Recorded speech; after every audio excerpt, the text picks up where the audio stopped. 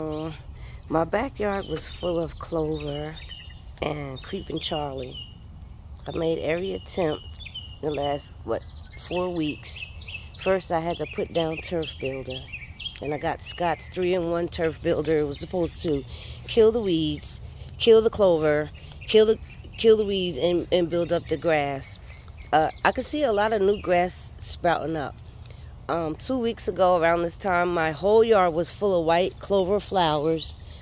After I did the 3-in-1 turf builder, I sprayed the little weed be gone. The weed be gone. It really it put a dent in the clover. I could still see spots where I missed. I included some surfactant, like a splash or two, just a couple what the YouTuber told me to do inside of that weed be gone, and it also killed the clover. I still see a few spots that I missed that I'm going to come back and hit this week, like here. And I still see some creeping Charlie in the grass. But it's nothing like what it was. And as I go through, you could see the spots where the clover died. I mean, it was a lot. Like, the whole yard is full of it. And it's slowly dying. I still see areas that need to be retreated, and like I said, I'm gonna go ahead and go behind and retreat this. Over there I saw a few grubs in the ground. You can see where it's dying, so I just got to come back and thatch, and then I'm gonna overseed. But yeah, it worked. It absolutely worked.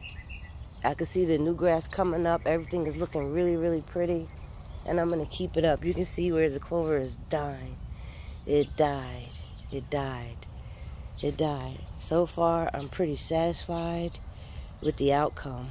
And I'm going to keep up the treatment. Sometimes you don't even need true green Kimlawn.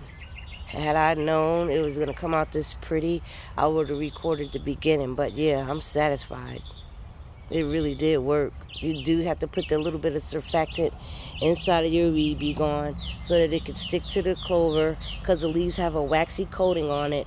And the 3-in-1 turf builder did not do much. It did fertilize my grass. I see my grass is coming in thicker, but it did nothing to the clover. I had to go around and treat it 2 and 3 more times, and I'm totally satisfied.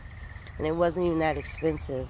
And you didn't even have to keep calling True Green Kimlawn and start any type of a plan. You can look and see I killed it. The little white areas, everything's getting dark and brown. The shit is dead. That clover is dead. It's dying. That's right. And I took care of it. I'm going to show you. See, it's dying all in there. This shit is dying. Okay? And my grass is going to come up even better. Yeah. Where's my... I'm going to show you what I used. I used this type of a weed be gone. I put it in a spray bottle.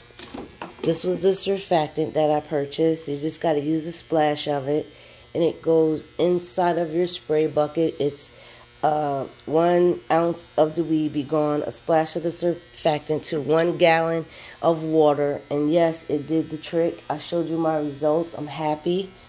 And I'm going to continue the treatment. Again, if you want to get rid of the clover and the creeping Charlie in your yard, and you wanted to go from all those white flowers to a nice green yard, get the weed be gone, put the surfactant in there, make your little spray bottle, cover all the areas. Don't forget to go back and hit it again about a week or 2 later if you missed any spots, which is what I'm going to do this Friday. Hey, and I got some green lawn, people.